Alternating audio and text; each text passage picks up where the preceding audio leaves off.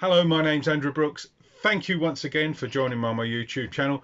This episode is part two of the three-way conversation between myself, John Heaton and James Griffiths about Tug of War and Flaming Pie.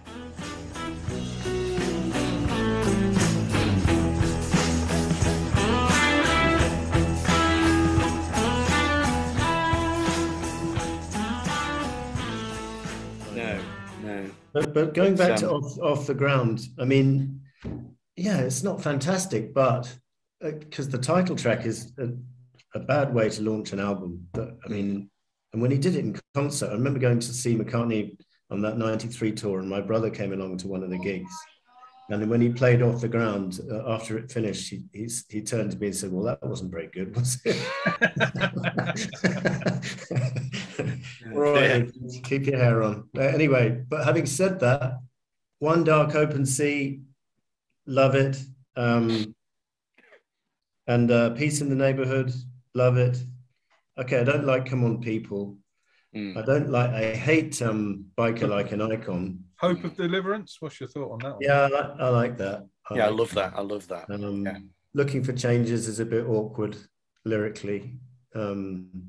I mean, that's one thing that Flaming Pie has got in its favour, I think. I mean, I could be wrong about this, but there's no tracks on it, I don't think, that are genuinely bad. I mean, most McCartney albums have a couple of real stinkers, don't they? Really Love You. It's just aimless, isn't it? I mean, but it's not a song. Yeah, but it's not really bad, though. It's too nondescript to be really bad. It's not like Biker Like an Icon, which is almost offensively terrible.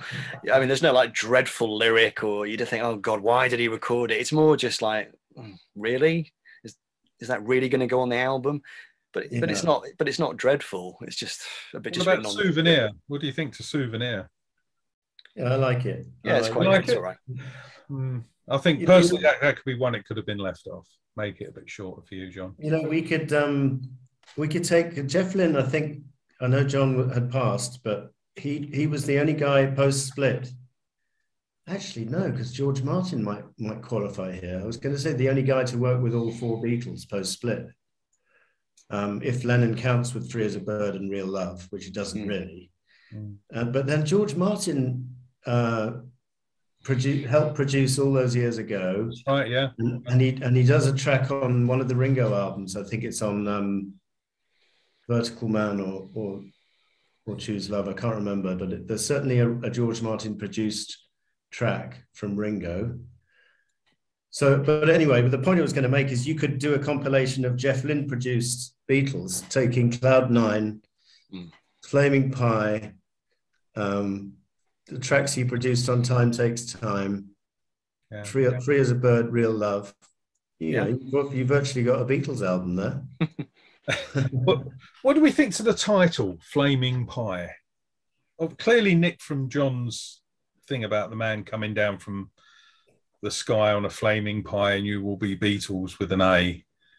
What do we think? I think on one level it was clearly opportunistic, wasn't it? Again, it was coming out of the Beatles anthology and, you know, McCartney wanting to connect back to the Beatles legend.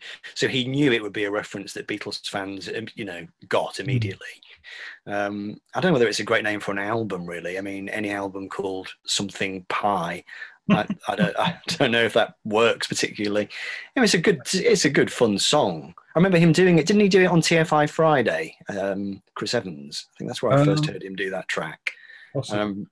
And it's got that piano. It's got the Fats Domino style piano, isn't it? Or the whatever it is, you know, the sort of Lady Madonna style boogie woogie thing. And it's clearly meant to be, you know, the title, the style of the song, everything about it is meant to just scream Beatles. It's kind of, you know, and it had the little logo that appeared on everything from guitar picks to the back of the album to, you know, the little flaming pie. So yeah. I think it's a better title than Off the Ground. And a better title than Give My Regards to Broad Street. But it's not his best album title, is it? I mean, Back to the Egg is probably my favourite title out of all of them, I think. Venus and Mars is pretty cool. Band on the Run. A few good ones. I guess we should also talk about the album cover. I mean, if we look at the just the magnificence of the Tug of War cover, and then I mean this is, I guess it's got its charm to it, and it's nothing like as bad as the Driving Rain cover, is it? But I guess it's just that thing. It seems to sort of speak of a lack of confidence in a way. It just seems such a grainy kind of photo, whereas that one, he just looks like such a cool guy there, doesn't he? I don't know. What do you think? Well, I always, for me, Tug of War, I always thought of Here Today as if he's listening to, I don't know, he's on his own, just listening to John or something like that. Maybe. Yeah, that's how I sort of pictured the album. Why, when I looked at the album cover when I was listening to the songs, and that's how I envisaged it. And I'm guessing Flaming Pie, you know, he's using some of Linda's techniques that she had obviously taken these pictures, and she was experimenting with lots of different techniques at that point, or had to up to that point. And that was something different again, a different style of photography. But I guess it's got that sort of autumnal feel to it, hasn't it? Which runs through the album, you know, musically. And of course, you've got the little Flaming Pie graphic there, little red graphic. It looks nicer on vinyl than it does on CD. I mean, if you blow it up, it's more of an piece of artwork, I think. Yeah. Yeah. Back to Tug of War, Andrew. The painting behind the photograph on Tug of War, is that one who did the painting, and two, is that still in the reception area of MPL? I can't tell you who did the painting, but I can tell you it's still in the reception area. It's actually on the staircase going up from reception to the first floor at MPL, and it's huge, absolutely huge. The painting itself. So it's that on one side, and then the Uwe Le Soleil artwork on the other side. You've got that. You've also got the armchair from Memory Almost Full in the foyer as well. So it's like a little collection of album covers. Was that a painting or just? No, it's a real armchair, and obviously the real armchair is the just real there. armchair. Yeah, in the foyer, you can go and sit in it. And then just to complete the trivia for you, James, I think in the third floor window, Andrew, you were telling me you could see the angel from the cover of Wings Greatest. Second floor window, which is McCartney's office. In the window itself, you can see the statue, and it's only like 12 inches high in the window itself. You mean that you can see it from the street? If you look up, you can. Yeah. Wow. And I might just go there now and have a look. Yeah, they flew that out to wherever the Wings Greatest album cover was taken. Wouldn't it be great if they just released, you know, like they released the Doctor Who figurines, James? Why the hell can't they release like things like that? It'd be a captive audience. Well, you got George's gnomes. You could have Paul's little statue. Yeah, but you shouldn't have to pay $1,000, right? There's that famous story, isn't there, that he flew it all the way up to was it Switzerland in order to some mountain, right? I forget where the mountain was, but just to film it in the snow. And when you look at the cover, it doesn't scream out Switzerland. It just looks like maybe he's just a studio. He just tipped some flour over it or something, you know. But it certainly looks bigger in the photo on Wings Greatest than it is in. You know, it's probably almost life size. If you've got the album cover, it's probably about that size, the actual statue. Yeah, small. What if we were to do a little deep dive into some of the Tug of War tracks? Yeah. Okay. Any standouts for you, James? Yeah, well, one of the things I love about this album is I do like the songs, but I just love the arrangements. So there are certain moments in the songs which just really do give me goosebumps. I'm thinking of in Ballroom Dancing, when it all goes down, it sort of goes down into this, it kind of breaks down, doesn't it, in the middle? Yeah. A kind of swampy thing with all, you know, bass riffs and everything, and then builds back up again into the main part of the song. I love that. I mean, I'm assuming it's George Martin. And The Pound is Sinking, I think that, that's probably one of my top 10 favorite ever Paul McCartney tracks. I like The Pound is Sinking. But it's so clearly 4 different songs stitched together that, I play that song to people who may be a little bit agnostic about McCartney, as in they don't necessarily like McCartney. and they just look at me like, what? Like, it's just obviously just 4 bits that have been stuck together, you know. And you have to agree with that. It clearly is, but I don't know if it was George Martin who did it or it was McCartney, but they just work so well together, so fantastically why well. would they say that just sounds like songs stitched together for that track?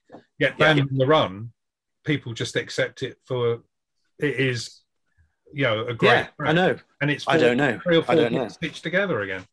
Yeah. I mean, are you two both in agreement about The Pound Is Sinking? I mean, I've always really rated that song for some reason. For me, the thing I love about it now is it mentions all those currencies that are no longer here. True. Yeah. I know. I mean, for McCartney, it's actually a very good lyric. I mean, it doesn't necessarily have a big, deep and meaningful meaning to it, but you can grasp it. It's some kind of metaphor, isn't it? It's some kind of symbolism. I was hoping he'd talk about it in the book, but he didn't. So yeah. And just the sound of the coin, you know, spinning. Yeah, it's just which fantastic. Then goes into the next track. It's another one of those links. It goes into what is it, Wonderland? Yeah. And again, you've got all the stuff on Take It Away, you know, all the really, the big horn section and just those amazing vocal harmonies, just banks and banks of them. I mean, I really love the Eric Stewart kind of vocal sound. You can definitely hear his voice in there. But don't you think McCartney sounds better with proper brass instruments, not rather than Wix's little, you know, of course. It sounds, when you watch the 76 tour and he's got Howie Casey and the boys, it's phenomenal. And then you switch to one of the later tours when all it is Wix just playing it on a keyboard. It's no comparison. Yeah, I've always liked Dress Me Up as a Robber. As a song. It always amazes me when I look at the CD thing to see how long the track is. It always stuns me that it's so short because so much happens in that song. That's one of the ones he actually talks about in the lyrics book. Right. And he's actually listed it as a B-side. I don't recall it ever being a B-side. No. He said it was on the B-side of Take It Away. His memory really has gone to pot, hasn't it? I'll Give You a Ring was on the B-side of Take It Away. That's it, yeah. And Tug of War had, I can't think what it had on the B-side. Get It, was it? Yeah, I think it was Get It, yeah. Yeah. Maybe he'd intended it to be the B-side. I mean, you never know. I mean, so many years ago, maybe he'd thought of it as being a B-side. But so much happens in the song. It seems like in my mind, it's like a track which is maybe like 4 minutes long, you know, and then it's about 2.5 minutes, if that. Yeah. So much stuff packed in there, hooks on hooks on hooks. And I think that it's continuing on from the experimentation that had been on McCartney too, but I think it works better because he spent more time perfecting the sound. And obviously he's got George Martin helping. He's got Denny Lane on the track as well. Yeah. So there's nothing on Tug of War which sounds unfinished, whereas you could say that about McCartney too. Some of it is a bit bare bones. Well, he says that it's actually a love song in disguise. The whole thing's all about disguises. You can dress me up as this, you can dress me up as that, but I'm still the same person underneath. And that's what he was referring to in the book. He talks about back in the Beatles days when, you know, you can dress me up as, you know, as this, you can dress, but I'm still Beatle Paul, you know, Sergeant Pepper suit, I'm still Beatle Paul. And, you know, and that's basically what he's saying. It's a love song in disguise. So if you actually listen to the words, even though it's quite a rocky love song, it is a love song at the end of the day. But as I say, he reckons it was a B-side, but we all know he's wrong. I quite like the fact that he's doing falsetto, because he doesn't do that very often in his career. I can think of Girlfriend from London Town and So Bad from Pipes of Peace off the top of my head. Are there any others out there you can think of where he does falsetto? Not really, not without going through all the albums. And well, there's the bit on Uncle Albert. Give a little, get it. It's sort of a little bit falsetto-y on Arrow Through Me. It's not full falsetto, but there's a slight soul-like vibe on that track. Yeah. I mean, I've got to say, I think Tug of War is maybe McCartney's vocal peak in a way. I mean, his vocals are not as good on Pipes of Peace, and then they're not as good again on Press to Play. I think he'd come out of Wings, I think, and all that live work must have really got his voice into shape. And to me, he goes into Tug of War doing some of his best ever singing. I mean, that bit in the Pound is Sinking, you know, the bit where he sings, what's the big bit in The Pound is Sinking? It's a really big emotional bit, you know, towards the end. Hear me, my lover. Yeah. And he really, really goes for it. He belts it out, and his voice just sounds absolutely fantastic. You know, the one track which I think he doesn't do such a good job on vocally is the Stevie Wonder one. Is What's That You're Doing? I was just that was my next question about what's that you're doing. Yeah, maybe it's because Stevie does such a great job, and it's almost like McCartney's holding something back. He doesn't really let rip.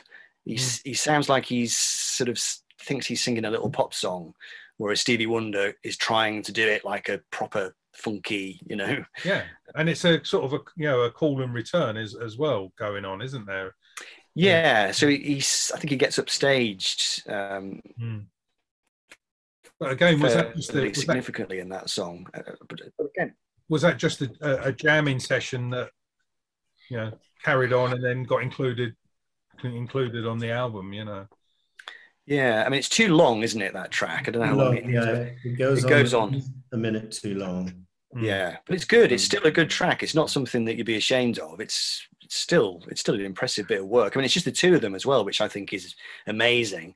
Yeah. I'm not quite sure how they did it, whether it's a live drum kit. I think Paul is credited with drums, but I'm not sure whether that just meant he programmed the drum machine or whether he did some live drums. But really amazing sort of bass drum interplay on that one. Yeah. Wasn't there a story going around that Denny Lane said that Stevie Wonder was listening to an early playback of that song and said something like, "Who's playing those awful drums?" The version I heard was that Paul was in the studio, just sort of drumming, and obviously Stevie comes in and can't see who's drumming, obviously, but just sort of joins in on the keyboards and does a bit of jamming, and then Paul stops and leaves the studio, and then Stevie talks to someone in the control room where Paul is now in the control room and go, "Well, that was a shit drummer. Who was that?" You think Stevie Wonder would be more tactful, wouldn't you? I mean, given that he's blind, I mean, there must be so many opportunities to put your foot in it in that kind of situation. The things you get away with when you're blind. Well. So anyway, what else then? So I even love yes, I mean, that's a fantastic track. I was just going to say briefly, I even love Be What You See, Link. I mean, there's nothing to it really. It's just a link. It's a link from Get It. Very successfully linked Dress Me Up as a Robber to Ebony and Ivory. Yeah, it's just masterful. I mean, again, I suspect that George Martin may have had something to do with how great it sounds, you know. And was it a fragment of a longer song maybe that ended up not being recorded, and they just lifted one little bit out of it and used it as a link? I'm inclined to think that probably was the case, but I don't know. If it was now, because Paul reckons he records lots of things on his little iPhone recorder. Yeah. Would it have been something? He's in a studio and he's got this keyboard and his synth and he's just doing, Be What You See. Oh, yeah. Right, we'll just hang on to that. I don't know what I'm going to do with it. Hang on to it, and then they've just found the perfect little slot for it. Yeah. But wouldn't Be What You See the B-side of Ballroom Dancing?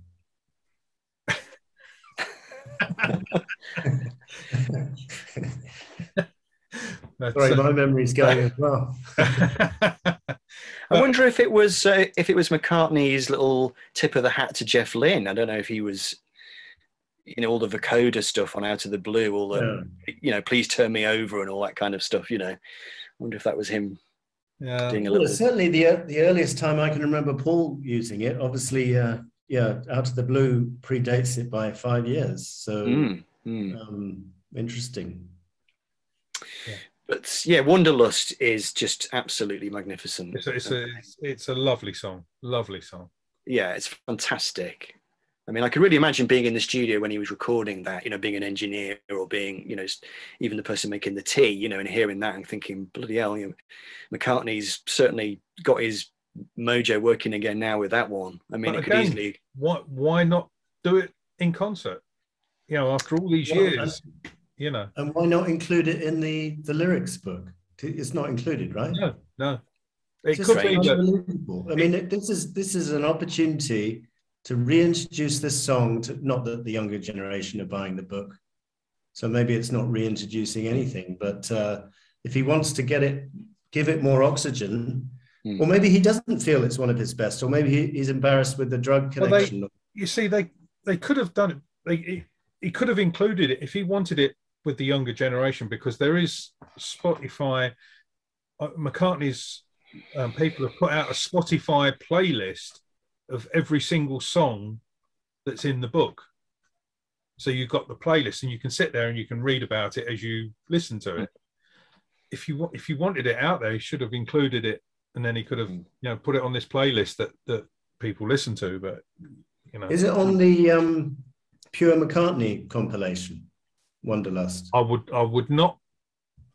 I'd be very surprised if it wasn't. Would you like me to check? Just quickly, if you don't mind.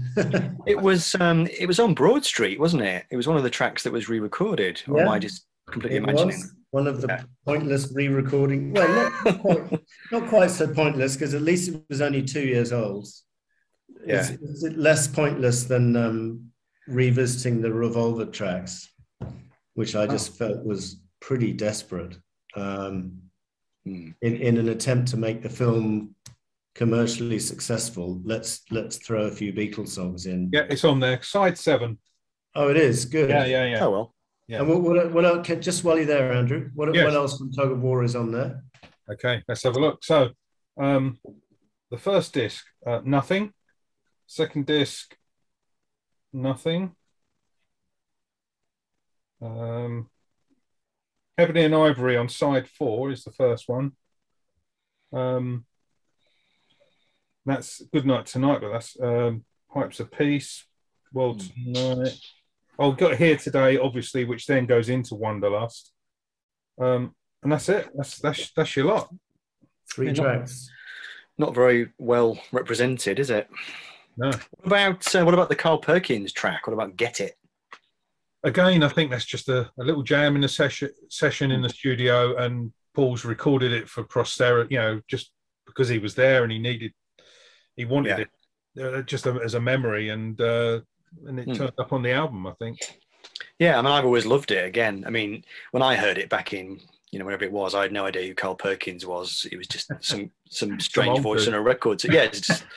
But it's so infectious, and just the way he breaks into laughter at the end. And again, it's so incredible the way that the laugh goes into Be What You See. I mean, it shouldn't work. Carl Perkins sort of chuckling hoarsely, segueing into this vocoder kind of sound. It's like, how on earth did they get that to work?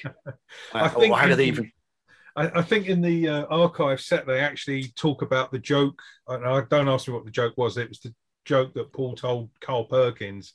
Yeah, that made him laugh, and then it was recorded.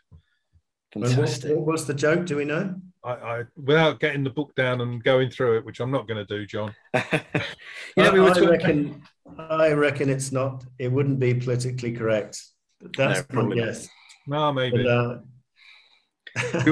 we were talking about London Town earlier, and to me, Get It always reminds me of Name and Address from London Town, which again does occupy a very similar place on the album. It's on side 2, just before the final set of tracks, isn't it? Name and Address is, I think it's 3rd from the end, isn't it, on London Town, and Get It is 3rd from the end on this album. Actually, it's exactly the same kind of retro rock and roll kind of sound. Elvis Presley, Elvis on London Town. This is more, Carl Perkins. But Carl Perkins did write Blue Suede Shoes, so there's your connection. Yeah.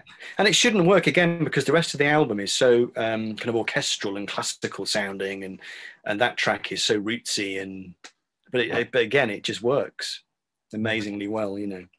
I do think as an album, I mean, I guess we need to, at some point, we keep sort of skirting around it a little bit. We need to actually say, is it Flaming Pie or is it Tug of War? Because that's sort of the idea of the video, isn't it? Versus it is, and we've got to wrap it up because the time is ticking on. But, I mean, which one are you going to take to the desert island? That's the question. I mean, I'm fairly certain in my mind which it is for me. For you, okay. For me, I'm going to go with Tug of War. Okay. I just think it's a lovely, polished album, and there are some good tracks on Flaming Pie, but it could be that it's just nostalgic for me for many reasons, Tug of War. And I know it, as you say, you know it back to front, backwards, inside out, and I probably haven't played Flaming Pie half as many times as I've ever played Tug of War. So, yeah, for me, it's Tug of War vote. Well, I totally agree with you then, Andrew, because I mean, that's exactly my perception. And it's interesting the way that you said that, you know, we know Tug of War so well because we've heard it a million times, and yet it's still a record we would take to the desert island, even though really it's Flaming Pie we should take because that's the one that we need to get to know better. But we'd still take Tug of War. And I guess it is the nostalgic thing. But I think as well, I think as an album, it's more of a piece. It's got more of a flow. It's an old friend at the end of the day. Yeah. I think. Yeah, I often am coloured. My opinion is often coloured by the strength of the opening track, and Tug of War just wins that hands down. I think the songs we were singing is decent, but it's crying out for some kind of middle eight. It's too repetitive. It lasts too long. We mentioned If You Wanna is on track 3, so it's not off to a brilliant start, Flaming Pie. But having said that we didn't talk about it, but Some Days is just an absolute masterpiece. Little Willow, the same, and Beautiful Night. Three of his best ever ballads. Calico Skies, which thankfully he does do live. Yeah. I mean, would you say all of those tracks are better than? There's one track we haven't talked about in Tug of War, and that's Somebody Who Cares, which I guess is the most acoustic song, isn't it? It's the acoustic guitar, the Spanish guitar. Yeah. I'm inclined to say that I think Calico Skies is a better song than Somebody Who Cares. I think it's got more emotional resonance to it. The lyric of Somebody Who Cares never quite convinced me. This idea of him singing about, you know, it's like someone's taken the wheel off your car when you had somewhere to go. It's a bit fast. It's a bit facile, isn't it? It's a bit like, well, I guess I just get the spare tire out of the boot and jack it up and put it on, you know. It's not. I suppose it's better than acting like a dustbin lid. Quite fond of that. I quite like that. Ever since I discovered that it was a piece of Scouse. Well, it's Cockney rhyming slang. Cockney rhyming, yeah. Yeah. I thought it was. No, I thought it was a Scouse thing. I thought it was a Liverpool thing. No, it's a Cockney rhyming slang for kid. So okay. Which makes it slightly more defendable when you know that, but only slightly. I still wouldn't have put that lyric in. It's like our mutual friend Sam. He was unaware that puppy dogs' tails on Once Upon a Long Ago refers to the wigs that lawyers and judges wear. Oh yeah, good point. No, I hadn't connected that. Yeah, puppy dogs' tails in the House of Lords, and So going back to the Battle of the Ballads. I would say Some Days comes in as the runner-up of both albums, and Wanderlust comes in as the winner. From either. In the lyrics book, he talks about some days as when you're in a relationship and you're looking into the other person's soul to try and understand them, and invariably you fail. And that's how he describes it in the book. So it's interesting when you do actually get to hear the stories of some of the tracks, and you just wish that he'd have done more. Heartbreaking when you know that he wrote Some Days, you know, when Linda was not to be long with us. And like Calico Skies, would you believe, is actually about star signs. It's all about fate and how he doesn't actually believe in star signs, but he's a Gemini. He's halfway in through the year, so he's sort of torn in two different directions, and it's all about fate and how they avoided the call up for national service. I think I might have to get this book. Yeah, it's still available. They still make it. Yeah. So, John, are you saying that you're flaming that you're Tug of War then to the desert? Yeah, as an album, I'm going to put Tug of War ahead of Flaming Pie. I have reservations with Tug of War in that Take It Away is not my favorite single. The video is highly annoying. What point is highly annoying? No, don't get me wrong. I love the first minute of the video when they're in the living room. But then when they get to the John Hurt stage and the driving the lorry and the big audience bit at the end, oh, geez. I like all that. Well, I like the video. I guess you were 11 at the time, James, so it must have been, you were a very impressionable age. That's fine.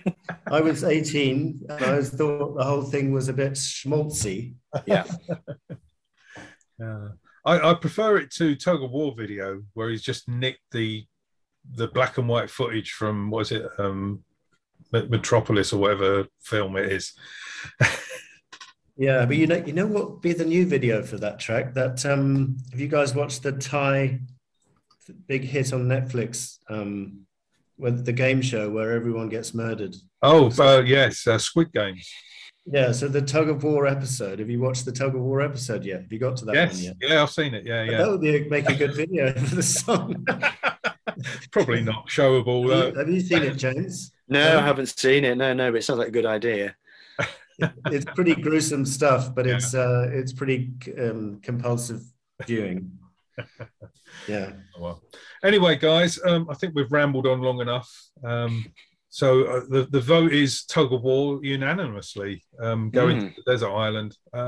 Yeah, I did predict that. I did think that it was likely that we would emerge with that verdict. So, but you're right that maybe we do need to sort of listen to other albums a little bit more than we do. Stick on when you're going to get the urge to play Tug of War. Stick on Flaming Pie instead. Yeah, well, I might give it another listen tonight because it's interesting. In preparation for this video, I listened to Tug of War twice and Flaming Pie once. So again, It makes no sense because I know Tug of War back to front. I don't even need to listen to it in order to know it. But it was still that one I listened to twice and Flaming Pie once. So yeah, it's just one of those things, isn't it? Yeah. You gravitate towards the one which is the comfort blanket, I guess. Yeah, the old friend. Okay, guys. Well, it's a track called "My Old Friend." With Carl Perkins singing, wasn't there? An outtake from these sessions, the Tug of War. So, yeah. I think that made Paul get emotional because that was the last thing that Lennon had said to him when they saw each other last in '76. Think of me every now and again. Once, whenever. Yeah. Stuff. Right. Well, and we didn't even talk about Here Today. Oh. Well, it's a masterpiece. It was, it is, it will be very moving.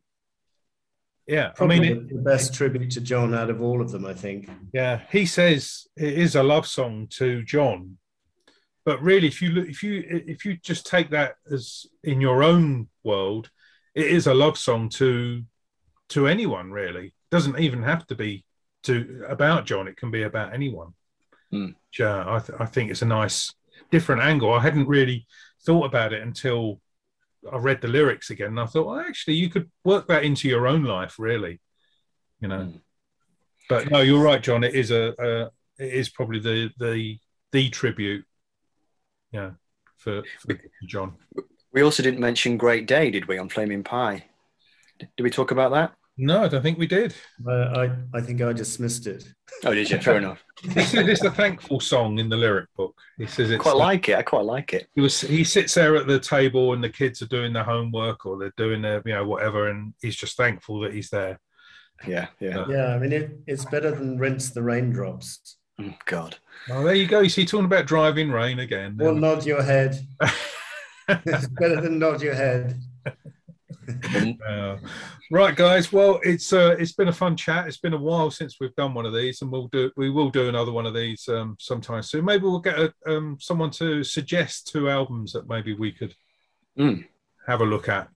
So if someone thinks, oh yeah, I want to hear these 3 guys just ramble on for an hour or so about 2 albums, let us know, and we'll dig it out. But John, thanks a lot. Right. I'll put links into your channel in throughout the video and at the bottom down here somewhere, and same with yours, James, as well. I'll put some links to your channel. And thanks, Andrew. All right, no worries. Well, guys, see you later. Have a nice Christmas.